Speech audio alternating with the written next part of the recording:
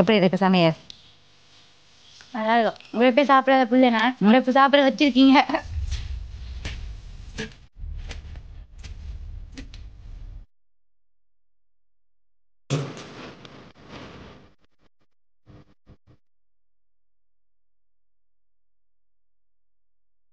வைக்கிற பிறகு பதிக்குது பார்த்தீங்களா?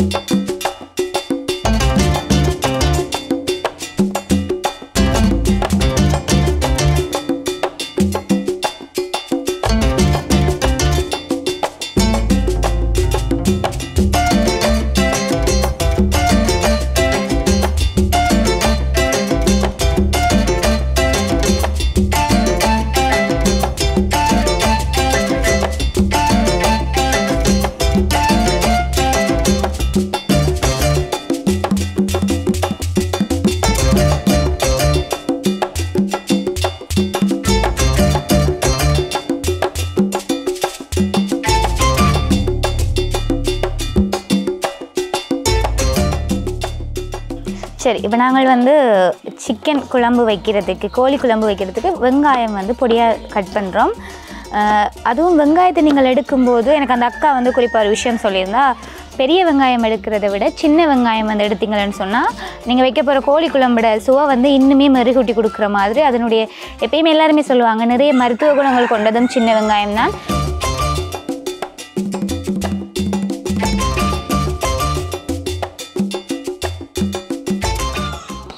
சின்ன வெங்காயத்தை கட் பண்ணிட்டோம். அதை ஒரு பாண்டத்தில், அதாவது மண் சட்டியில் வந்து எடுத்து போட்டு வச்சுக்கொள்ளலாம். வணக்கம் நேர்களே, மற்றும் ஒரு சமைச்சா போச்சு நிகழ்ச்சியின் வாயிலாக உங்களோடு இணைந்திருக்கின்றோம். ஒவ்வொரு வாரமும் எங்களோடு வந்து இணைந்திருக்கக்கூடிய அக்கா தான் இந்த வாரமும் எங்களோடு இணைந்திருக்கிறார். அவற்றை கேட்டு தெரிஞ்சு கொள்ளலாம் இந்த வாரம் என்ன மாதிரியான அரிசியான உணவு வந்து எங்களுக்கு சமைச்சு காட்ட போறான்னு சொல்லி. வணக்கம். வணக்கம். எப்படி இருக்கீங்க? நல்லா இருக்கணும். பொங்கல் எல்லாம் எப்படி போச்சு உங்களுக்கு? நல்லா போச்சு. உங்களுக்கெல்லாம் தை பொங்கல் வாழ்த்துக்கள். உங்களுக்கு முறித்தாகட்டும். சரி, பொங்கல் எல்லாம் ரொம்ப செழிப்பாக கொண்டாடி இருக்கீங்களேன்னு உங்களுடைய புன்னகையிலேயே வந்து தெரியுது. சரி, ஒவ்வொரு வாரமும் உங்களுடைய ஐபிசி தமிழ் சொந்தங்களுக்காக ஒவ்வொரு அறுசுவையான உணவுகளை வந்து தயார் செய்து காட்டி கொண்டிருக்கீங்க. அந்த வகையில் இன்றைக்கு என்ன எங்களுக்கு சமைச்சு காட்ட போறீங்க? இன்னைக்கு நாங்கள் கோழிக்கறி சமைச்சு காட்டுறோம். கோழி குழம்பு யாழ்ப்பாணத்து முறைப்படி செய்ய போகிறோம். இப்போ கோழி குழம்புக்கு தேவையான எல்லா விஷயங்களையுமே வந்து நாங்கள் தயாரித்து வச்சிருக்கோம் தானே. இப்போ என்னென்ன விஷயம் எங்களுக்கு தேவை? இப்போ இதில் கோழி கறிக்குன்னு சொன்னால் சின்ன வெங்காயம், இந்த பெரிய வெங்காயம் அது போட்டால் இனிக்கும், டேஸ்ட்டு கொடுக்காது. சின்ன வெங்காயம் வச்சிருக்கிறோம், வெள்ளைப்பூடு வச்சிருக்கிறோம், கருவேப்பிலை, ரம்பையில், பெருஞ்சீரகம், கருவேப்பட்டை, மற்ற கராம்பு இதுகள், ஏலக்காய், எண்ணெய், பால், இஞ்சி, மிளகாத்தூள், சிக்கன் இறைச்சி இது எல்லாமே இப்போ தயாராக இருக்கு. நாங்கள் அடுப்பு மூட்டி சமைக்கிறதுக்கு தான் இருக்கோம். சமையல் பண்ணா சரி, அடுப்பு மூட்டுவோமே. அதுக்கு என்ன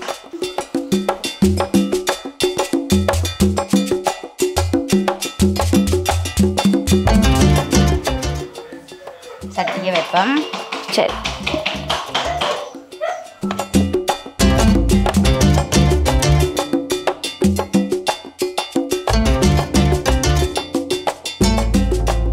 ஒரு சின்ன ஒரு பீஸ் இஞ்சி. இது நாங்கள் ஃபஸ்ட்டு நல்லா இடிச்சு எடுக்கணும்.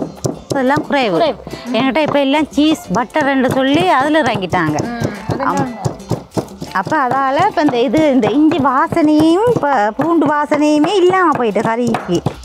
அது போடும்போது அந்த சுவையை வந்து இன்னும் மெழுகூட்டும். அதாவது அந்த டேஸ்ட்டையும் ஒரு வித்தியாசமான டேஸ்ட்டையும் நல்ல ஒரு வாசம், நல்ல ஒரு இடி வாசம் வரும். அது சரியான பதத்துக்கு வந்துட்டு ரைட்டு.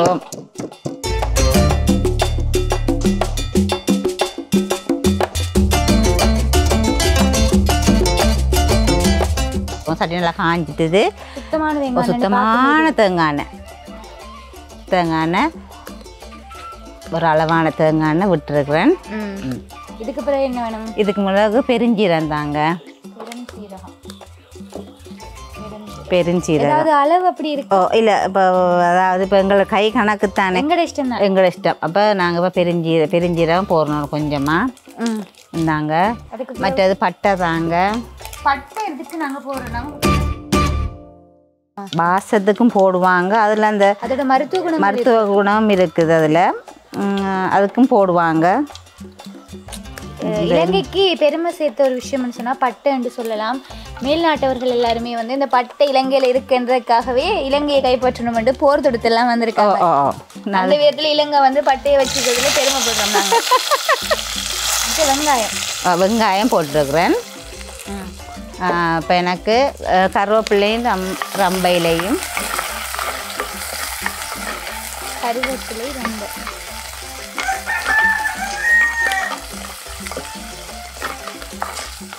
கருவேப்பிலையை போடுங்க. நிறைய கருவேப்பிலை போட்டால் நல்ல முடி வளரும்னு சொல்லுவாங்க. காணும். அதுக்கா எல்லா கருவேப்பிலையும் போட்டால் இப்போ இந்த கருவேப்பிலையாக தான் இருக்கும். ரம்பையில் ரம்பை இன்னொரு வாசனை திரவியம் 2 காணும்.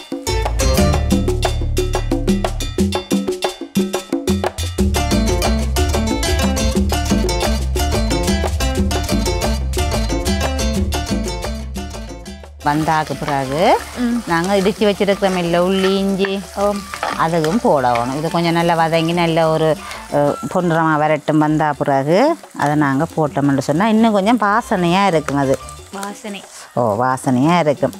அதுவும் நாங்கள் இன்றைக்கி வந்து இந்த பாய்லர் கோழியெல்லாம் வாங்கல, ஊர்கோழி தானம்மா நல்லது. ஊர்கோழி தான், அந்த நாட்டுக்கோழி தான் உண்மையிலேயே ஒரு நல்ல ஒரு சிறந்த ஒரு கோழி. நாட்டுக்கோழியே மறந்துட்டாங்க. என்ன கேட்டால் நாட்டுக்கோழி வைரம் கூட. அப்போ சாப்பிட்றது கஷ்டம்ன்ற ஒரு ரீதியில் அந்த ஒரு இறைச்சியை தவிர்த்துட்டாங்க.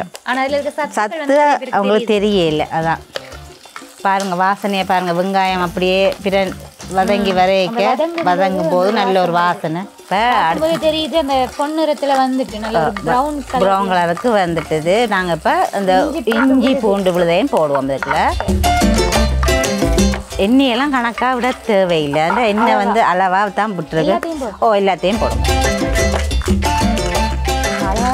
அளவாக தான் எடுத்து வச்சுருக்கிறோம். அப்போ அதால் நாங்கள் அதை அளவுலேயே சேர்த்துக்கொள்வோம்.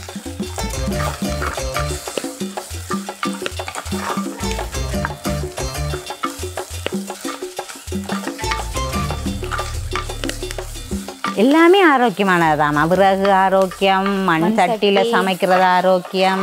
நாங்கள் இந்த நிகழ்ச்சியை தொடங்கும் போதே எங்களுக்கு வந்த யோசனை வந்து ஏன் நாங்கள் மண் சட்டியில் சமைக்கக்கூடாது, பழைய விஷயங்களை நாங்கள் ஏன் மீள கொண்டு வரக்கூடாதுன்ற ஒரு கருத்தோடு தான் நாங்கள் வந்து மண் சட்டியில் கொஞ்சம் கொஞ்சமாக நாங்கள் அந்த புது விஷயங்களை கொஞ்சம் கொஞ்சமாக தவிர்த்து கொண்டு எங்களுக்கு எது தேவையோ அதை எடுத்துக்கொண்டு மிச்சத்தெல்லாம் நாங்கள் எங்களால் கொஞ்சம் சமைச்சு சாப்பிட்றதுக்கான ஒரு மண் சட்டியாவது ஆரோக்கியமாக இருக்குமே இல்லை. இப்போ நாங்கள் இறைச்சியாக போடுவோம்.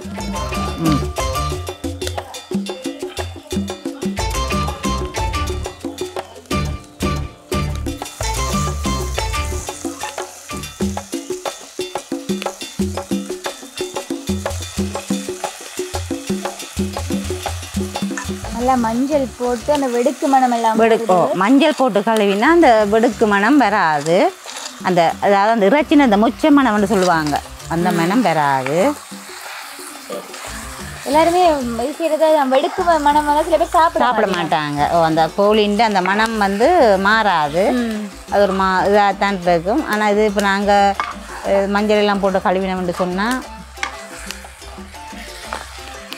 சரி, நாங்கள் இதை கொஞ்சம் மூடி வைப்போம். தண்ணி விட தேவையில்லை. அது அந்த கோழியில் இருக்கிற தண்ணியே அது அவிஞ்சு வரும்.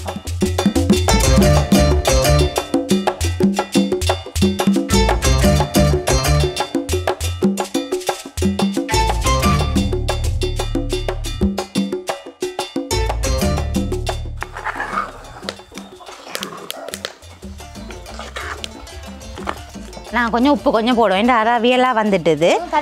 கல்லுப்பு தான் போடணும். கொஞ்சம் கல்லுப்பு கொஞ்சம் நாங்கள் போடுவோமே.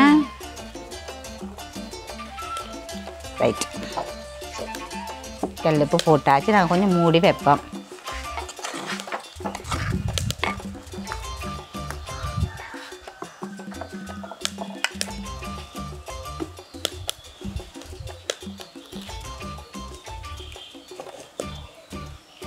நாங்கள் அந்த ஓடு தண்ணியில் குளிக்க மீன் பிடிக்கிறது. எங்களோட அப்பாண்ட அதாவது எங்களோட அப்பாண்ட சித்தப்பா அவரை நாங்கள் அந்த அப்பாப்பாண்டு தான் கூப்பிடுறது. அவர் சொல்லுவார், பிள்ளைகள் எல்லோரும் வாங்க நாங்கள் மீன் பிடிக்க போவோம்னு சொல்லி போனால் அந்த ஆத்தங்கரையை கூட்டி கொண்டு போவார். அப்போ நான் சின்ன ஆக்கள் தான் நாங்கள்லாம். அப்போ கூட்டி கொண்டு போவார். என்ன சொல்லுவார், நீ ஒரு சொப்பின் பேக் கொண்டு எடுத்துக்கொள்ளணும். சொப்பின் பேக் இல்லை, அப்போ அந்த பேப்பர் பேக். அப்போ சொல்லுவார், இந்த பேப்பர் பேக் கொண்டு நீ கொண்டு எடுத்துக்கோ, நீ விறகு கொண்டு வா, நீ நெருப்பட்டி கொண்டு வான்னு சொல்லி ஆளுக்கு ஒவ்வொரு சாமானு ஒவ்வொருத்தர கையில் கொடுத்துருவேன். நாங்களும் அதை கொண்டு அவருக்கு பின்னுக்கு போவோம். ஒரு 7-8 பிள்ளைகள் போவோம். அவரும் போவார். போயிட்டு ஒரு சட்டியும் கொண்டு போவோம். எல்லாமே ஆயத்தமாக தான் கொண்டு போவோம். கொண்டு போய் அங்கே கொண்டு போய் ஒரு மரத்தூரில் எங்களை நிப்பாட்டி போட்டு அவர் மீன் பிடிப்பார். மீன் பிடிச்சாருன்னா விரால் மீன் எல்லாம் நிறைய இது சொல்லி பிடிச்சி தருவார் எங்களுக்கு.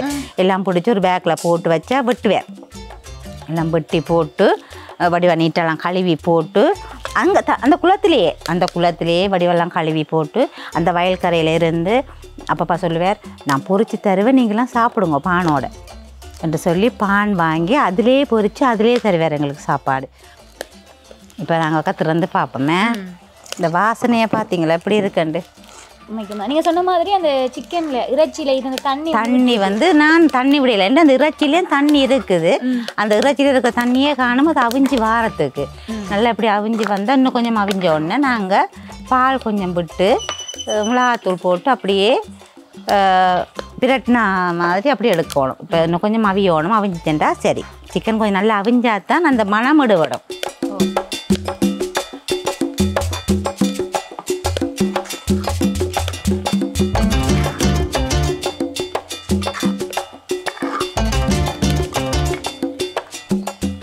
மூடிடுவோம். ஏண்டா மூடினாத்தான் அந்த ஆவி போகாமல் உள்ளே இருக்கும். எங்களோட அம்மாக்கள் சந்தைக்கு எங்கெங்க கடையிலுக்கு எதுவும் எங்களை உடுப்பெடுக்கெல்லாம் கூட்டிக்கொண்டு போகிறேன்டா அப்போ எங்களை வெள்ளனே அம்மாவை சொல்லுவாங்க, எல்லாம் வெளிக்கிடுங்க, நாங்கள் கடைக்கு போகணும் அப்படின்னு சொல்லி, அதாவது டவுனுக்கு போகணும்னு சொல்லுவாங்க. நாங்களும் ஆசையாக வெளிக்கிட்டு போவோம். பஸ்ஸுலேயே நாங்கள் போனதில்லை. நடத்தி கூட்டிக்கொண்டு போய் எல்லாத்தையும் காட்டுவார். இப்படி தான் இந்த மாதிரி தான் இருக்குது பாருங்கன்னா, அதுவும் எங்களுக்கு ஒரு ஆசை மாதிரி. நல்ல ஒரு கச்சானையை வாங்கி தருவாங்க. அதையும் சாப்பிட்டு கொண்டு அப்படியே இந்த ஊரே சுற்றி பார்த்து கொண்டு வர பொழுது வட்டுரும். அந்த கச்சானுடைய நாங்கள் வீட்டுக்கு வந்து சேர்ந்துடும். ஆனால் இப்போ நீங்கள் எங்களோட பிள்ளைகளை கூட்டிக்கொண்டு போனால் 5000-10,000 ஓ அப்பாவுக்கு அப்போ 1 ரூபா செலவாகுமோன்னு எனக்கு ஒரு சந்தேகம் தான். இப்போ நாங்கள் எங்களை பிள்ளைகளை கூட்டிகிட்டு போனோம், அம்மா எனக்கு அது பண்ணித்தாங்க, அம்மா பொண்டக்கார்ன் பண்ணித்தாங்க, அம்மா பாப்கார்ன் விற்கிது பண்ணித்தாங்க. என்ன பேருகளோ எனக்குண்டா தெரியாது. கேட்டால் பார்த்தா அந்த சோழனை பொறிச்சதை வச்சு தான் பாப்கார்ன்றாங்க. எல்லாம் நவீன முறையில் வந்து எல்லாமே நவீனமாக போயிடுச்சுது. இப்போ உண்மைக்குமே நாங்கள் வந்து இப்போ நான் டவுனுக்கு போகிறேன்னு சொன்னால் கடைசி ஒரு 5000 காசு கையில் இல்லாமல் போவே இல்லாதம்மா. இப்போ நான் உண்மையிலேயே நான் திருமணம் முடித்த காலத்தில் இருந்து பார்த்தீங்கன்னா ஒரு நான் சாமான்கள் வாங்க போகிறதுக்கு நான் 100 ரூபா காசு கொண்டு போனேன்னு சொன்னால் எல்லா சாமானும் வாங்கிட்டு ஒரு 10 ரூபாய் தான் மிச்சம் வரும். அப்போ நான் திருமணம் முடித்த நேரத்தில் 94ஆம் ஆண்டு. அப்போ அப்படி இருக்கேக்கு இப்போ நான் வந்து ஒரு 5000 ரூபா காசு கொண்டு போனேன்னு சொன்னால் 5 ரூபாயும் வருதுலாமல் ஒரு சொப்பின் பேக்கில் தான் சாமான் வச்சுருக்குறேன். என்னென்னு கேட்டால் இல்லை சாமான் வாங்கல, அவ்வளோ இல்லை.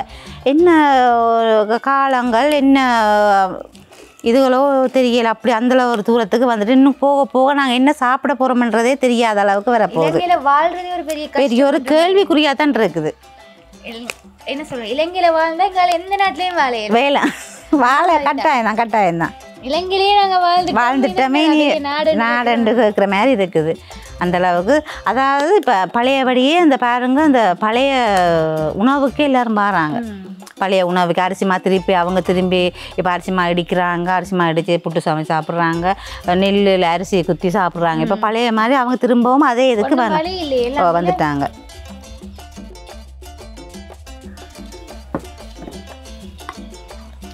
ரைட், நாங்கள் வந்து பால் விடுவோங்க. ரைட், அவிஞ்சிட்டுது. நாங்கள் இனி பால் விட போகிறோம். சரியா? தேங்காய் பால் முதல் பால். அது தேங்காய்ண்ட முதல் பால் கொஞ்சமாக எடுத்து வச்சுருக்குறோம். நாங்கள் இப்போ பால் விடுறோம். மிளகாத்தூளை தாங்கம்மா.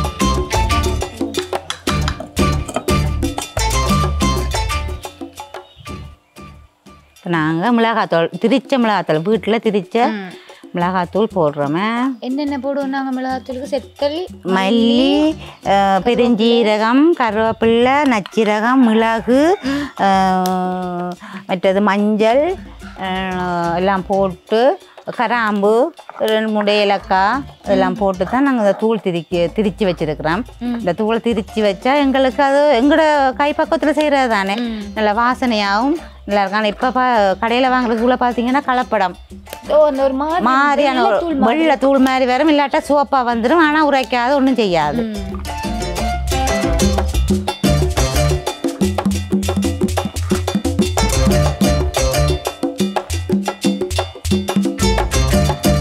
நல்லா கொஞ்சம் கொதிச்சு வந்தால் சிக்கன் கறி ரெடி. ஏன்னா இப்போ தூளோடைய சேர்த்து நாங்கள் அந்த மிளகாய் அதெல்லாம் போட்டோம்னு சொன்னால் இந்த சிக்கன் அவியறதுக்கு கொஞ்சம் லேட் ஆயிரும், கறி டக்குண்டு பார்க்குறவங்க நினைச்சிருப்பாங்க என்னடா சிக்கன் மஞ்சள் கலரில் இருக்கே அப்படின்னு நினச்சிருப்பாங்க. ஆனால் அந்த மஞ்சள் அவிஞ்சாதான் அந்த மொச்ச மனம், அதாவது அந்த இறைச்சின மனம் எடுக்கப்படும். அந்த வெடுக்கு மனம் இருக்காது, சாப்பிடவும் அந்த மனம் இல்லாமல் போகும். இப்போ நாங்கள் கொஞ்சம் மூடி போட்டு வேகமாக இருக்கையில் கொஞ்சம் நேரம் கொதிச்சா காணும் எங்களுக்கு. அந்த இப்போ நாங்கள் இப்போ இறைச்சி கறிக்கு போடக்கூடிய வால்மிளகு, கருவேப்பட்டை, ஏலக்காய் இதெல்லாம் போட்டு இடிக்க போகிறோமே. ரைட், இடிங்க. அதை இருக்கா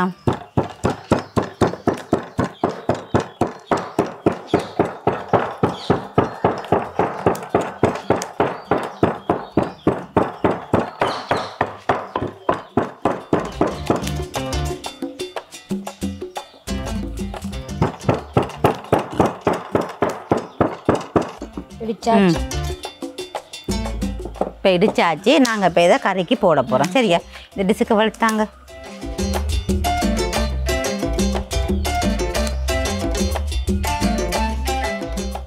இப்போ பார்த்தீங்கன்னா இப்போ இந்த வாசனை இதுகள் கடை நேரம் போட்டு கொதிக்க விடக்கூடாதம்மா, வாசம் இதாயிரும். அப்போ அதை கொஞ்சம் அப்படி எடுத்துட்டு பார்த்தீங்களா, தேங்காய் எண்ணெய் கொஞ்சமாக தான் விட்டேன் நான். இல்லை, தேங்காய் கொஞ்சமாக தான் விட்டது. அவ்வளோ இந்த கோழிண்ட கொழுப்பு, பாலிண்ட எண்ணெய், அதாவது தேங்காய் பாலுண்ட எண்ணெய். ஆனால் எல்லாரும் சொல்லுவாங்க தேங்காய் பால் வந்து கொலஸ்ட்ரால். ஆனால் கொலஸ்ட்ரால் வந்து தேங்காய் பாலில் தான் இருக்கு.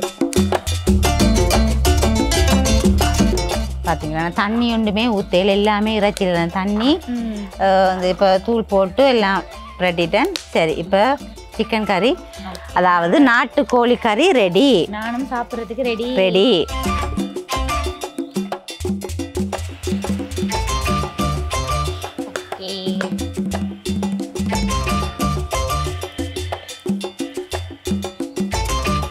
இறக்கின பிறகு கொதிக்குது பார்த்தீங்களா.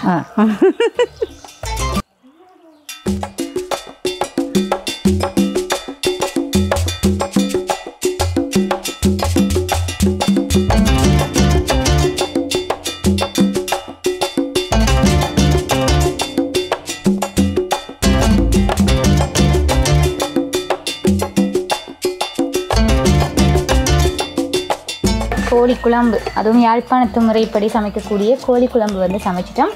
அதுக்கு இன்னும் ஒரு நல்ல ஒரு உணவாக வந்து பார்த்தீங்கன்னு சொன்னால் குத்தரிசி சோறு, என்ன சோப்பரிசி, சிகப்பரிசியா? குத்தரிசின்னு சொல்லுவாங்க. குத்தரிசின்னு சொல்கிறது அவிச்சு குத்துற அரிசி, இது அவிக்காத சோப்பரிசி. இது பெரும்பாலும் வந்து நாங்கள் சாப்பிட்றது நல்லா சுகர் பேஷண்ட்டுக்கு எல்லாமே வந்து ஹாஸ்பிட்டலில், அதாவது மருத்துவமனையில் வந்து வைத்தியர்கள் வந்து சொல்லுவாங்க, நீங்கள் இந்த மாதிரியான சிகப்பரிசி, குத்தரிசி இதெல்லாம் சாப்பிட்டீங்கன்னு சொன்னால் சுகர் லெவல் வந்து குறையும்னு சொல்லி. அதை விட சாதாரணமான நாங்களுமே வந்து இது மாதிரியான விஷயங்கள் சாப்பிட்டோம்னா டயபெட்டிக்ஸ், சுகர் இந்த மாதிரி நிறைய நோய்கள் வந்து வராது. அது வர்றதுக்கு முன்னே காத்துக்கொள்கிற மாதிரியும் இருக்குது. ஸோ இன்றைக்கி நாங்கள் இறைச்சி குழம்பும் சிகப்பரிசி சோறும் தான் சாப்பிட போகிறோம். பார்க்கலாம்.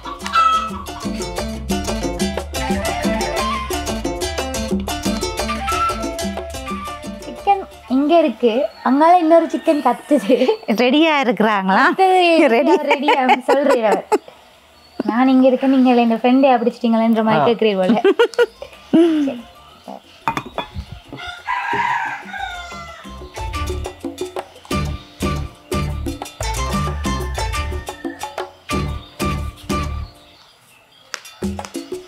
சுடும். சரி, இப்போ நாங்கள் வந்து பரிமாறி இருக்கோம், சாப்பிட்றதுக்கு ரெடியாக இருக்கோம். ஃபஸ்ட்டு சிக்கனை உடைச்சி பார்ப்போம். எப்பவுமே நாங்கள் சிக்கன் வந்து சமைச்சோடனே அதை உடைச்சி பார்க்கும்போது அது உடையிற தன்மையை வச்சு தான் எந்தளவுக்கு அது வெந்திருக்கா குக்காக இருக்கான்ற சொல்கிற ஒரு விஷயம் வந்து எங்களுக்கு தெரியும். இப்போ அக்கா மாட்டிடுவாங்க பார்க்கல, அக்கா வித்தியாசமாக சிரிக்கிறா சைட்டில் நின்று. கையில் அப்படியே பிக்கே அது தானாகவே அப்படி வரும். எனக்கு மாசையாக தான் இருக்கு, உடனே பிக்கணுமெண்டா நான் சுடுது ஒன்றும் செய்யலை. ரைட். ஓ அது நல்லா வெந்திருக்கு, பிக்கும்போது அந்த இதில் பதத்தில் தெரியுது, ஆனால் கை சுடுது, ஒன்றும் செய்யலை.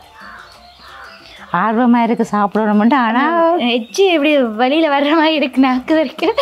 ஆனால் இது வந்து கோஆப்ரேட் பண்ணது இல்லை. அதான் பிரச்சனை. Right, okay. பார்த்தீங்கன்னா தெரியும், நான் நதிக்கும் போதே சிக்கன் எல்லாம் அப்படியே உடைஞ்சி வருது. ஸோ அது வந்து நல்லா அவிஞ்சிருக்குன்னு அர்த்தம். டேஸ்ட் பண்ணி பார்க்குறேன். சரி, இந்த வீடியோ பார்த்துட்டு நீங்களும் வீட்டில் இருந்து எப்படியும் வாயுறிட்டு தான் இருப்பீங்க, வீட்டை செஞ்சு சாப்பிடுங்க, வேறு வழி இல்லை. நீங்கள் இப்போ எங்களால் தர முடியாது, கேமராமேனுக்கே என்னால் கொடுக்க முடியாது. இப்போ என்னென்னா எங்களால் அது உங்களை தர முடியாது, நீங்கள் வீட்டை சமைச்சு தான் சாப்பிடணும். அதுக்காக தான் நாங்கள் உங்களை செய்து காட்டியிருக்கிறோம்.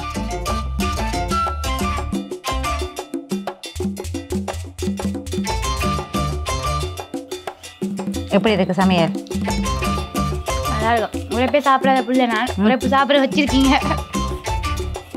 உண்மைக்கும் கையில் எடுக்கும்போது எவ்வளோ பதமாக வெந்துருந்துச்சோ அதே மாதிரி வாயில் போடும்போது கரைஞ்சி போகுது. அப்படியே இப்போ வயசான கிடைக்கலாம் சப்பி சாப்பிட்ற கஷ்டம் தானே. கஷ்டம். எனக்கு இப்போ நாட்டுக்கோழின்னு சொல்ல நம்ப மாட்டாங்க, நீங்கள் நம்ப மாட்டேன். உண்மையாக தான். உண்மையாக தான். அந்தளவுக்கு டேஸ்ட்டாகவும் இருக்கும். சிக்கன் வந்து அவ்வளோ வெந்தும் இருக்குது. அப்போ உப்பெல்லாம் அளவாக இருக்குது, எல்லாமே அளவாக இருக்குது. என்ன கொஞ்சம் காரத்தை குறைச்சிருக்கலாம் எனக்காக மட்டும். மற்ற சாப்பிடுவாங்க. நான் எப்போவுமே சிக்கனுக்கு வந்து காரம் குறைக்கக்கூடாது. எதனால? சிக்கனுக்கு வந்து காரம் இருந்தால் தான் நம்ம அந்த சிக்கன் சாப்பிட்டதுக்கான ஒரு அந்த சுவையும் அந்த என்ன சொல்கிறது அந்த சிக்கனுக்குள்ள அந்த உரைப்பு போய் சேர்ந்தா தான் நம்ம அந்த சிக்கன் நல்லா இருக்கும். அது அந்த கோழின்ற கறியே நல்ல டேஸ்ட்டாக இருக்கும். இப்போ உரைப்பு இல்லைன்னு சொன்னால் அந்த கறியை பார்க்கவே எங்களுக்கு ஒரு மாதிரியாக தான் இருக்குது. இன்னும் வெள்ளையாக இருக்குது, சாப்பிட்லாமா சாப்பிடக்கூடாது. ஆனால் ஒரு சோப்பாக இருந்தால் நல்ல ரோப்பாக இருந்தால் வித்தியாசமாக இருக்குது. சாப்பிடுவோம் நம்மள கிடக்கணுன்னே சாப்பிடுவாங்க. இன்றைக்கி பார்த்துருந்தீங்க நாட்டுக்கோழி, அதாவது நம்ம ஊரில் வந்து இருக்கக்கூடிய கோழி, அதாவது பாய்லர் கோழி இல்லாமல் நம்ம வீடுகளில் வளர்க்கக்கூடிய நாட்டுக்கோழிகள் வந்து வெவ்வேறு சமைக்கிறது. அதுவுமே அது நாட்டுக்கோழியாக அந்த கண்டுபிடிக்க முடியாத விதத்தில் எங்களுக்காக சமைச்சு காட்டியிருந்தா ஐபிசி நேர்களுக்கு இது ஒரு உதவியாக இருக்கும். சில பேர் சமைச்சிட்டு வீட்டை பிடியில் சாப்பிட மாட்டாங்க, நாட்டுக்கோழியா சாப்பிடலாம் கடிக்கலான்னு சொல்லி நானுமே சொல்லியிருக்கேன்.